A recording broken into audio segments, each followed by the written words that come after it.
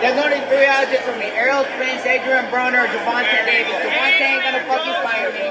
So, and Errol Spence, well, that motherfucker don't want his face fucked up again. I said, Spence, he a dog, but I'm gonna whoop that ass. But first, you're starting at 140, right, before you get to 47? I'll go to 147 right now. I don't give a fuck. And fight the winner of Spence Crawford? I think they're both scared of each other. And honestly, I think people are all expecting one fight. That fight's gonna suck ass.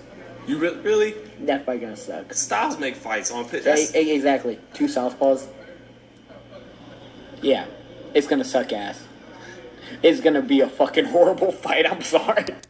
I only want Adrian Broner. Errol Spence, he don't want to get his face fucked up. Tank Davis don't want the rematch. But Errol Spence, he's gonna get fucked up. Man, why? Yo, listen, I really do like Rolly though, man. Like I said, and I'm gonna continue to like dude because, bro, he is entertaining, bro. But he knows how to make headlines, bro. He does. But the thing is, bro, Rolly be saying some crazy stuff. I don't, and what's crazy is with Rolly, see, a lot of these fighters have yes men in their corner. I don't think Rolly has yes men. I just think Rolly just says that whatever comes to his mind. I don't think Rolly is very impulsive. He don't think about any. He just says whatever comes to his mind and does not think about it. Let's talk about it. Rolly, you last fought at 135, all right? You last fought at 135. Why in the world would Errol Spence have any interest in fighting you? Because not only did you last fight at 135, you got knocked the heck out in your last fight by Tank Davis at 135. So what benefits does Errol Spence have from fighting you? That pay-per-view would not say. Now I give it to Rolly. Rolly definitely sold the pay-per-view with Tank. I'm not gonna sit here and lie to you. Rolly was the reason why I'm a Tank Davis fan, but Rolly sold that fight. Rolly sold that fight. I can't sit here and lie about that. But bro, you're not a pay-per-view star, my guy. Like, that was just against Tank. Like, you had the people interested to see your confidence and all this type of stuff.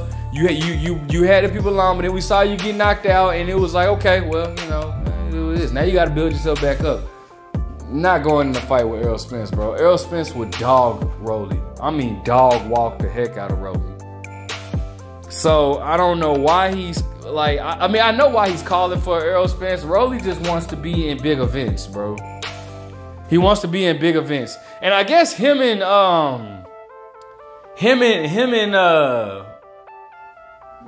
Ryan Garcia have this new bromance relationship going on, bro. Because I remember them beefing back when Rolly sparred Ryan. I remember he was uploading the clips of him rocking the hell out of Ryan and sparring, and now all of a sudden he's saying Ryan will beat Tank Davis. So I guess they have a newfound bromance going on. I don't know. Listen, you can hide. I mean, not hide, but you can sit out and say all this. I personally, bro, I think Tank stops Ryan Garcia. Ryan has a lot of flaws that he has yet to correct, and it'll. You know, it's not. I don't see him correcting them before he gets in there with a Tank Davis. But however, Rolly trying to get an Errol Spence fight, it's out of there. I think Rolly is moving up to 140. Good luck with that, because there's a lot of good fights out there. There's a lot of tough fights out there for Rolly. At 140, you got of course I don't think he'll fight Teofimo because they're very close, but. You got Jack Catterall, Josh Taylor. You got Regis Prograis. You got my personal favorite, Gary Antoine Russell. You got it's a lot of big names at 140. A lot of good fighters at 140 that I don't think Rolly will get past. I don't see him and Jack Catterall fighting at all. I don't see him and Josh Taylor fighting at all. I don't even see him and Regis Prograis fighting.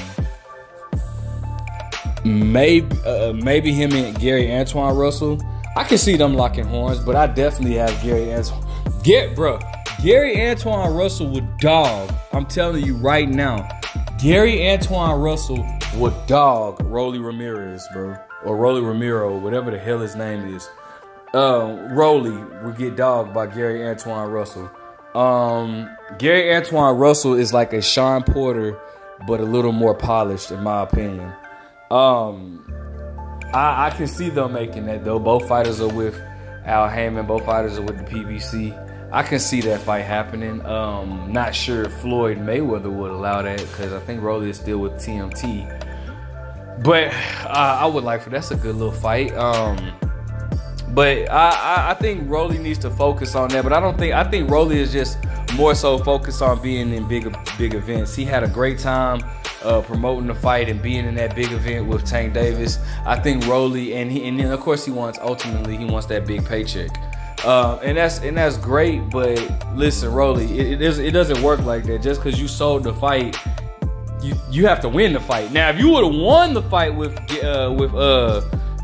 Tank Davis, then okay, people would probably be interested to see what you have next. I mean, I'm interested to see you fight next, but on somebody's undercard, not no main event, definitely not in no pay-per-view. You know what I'm saying? So, you still have stuff that you gotta prove. You haven't really proved anything yet, bro.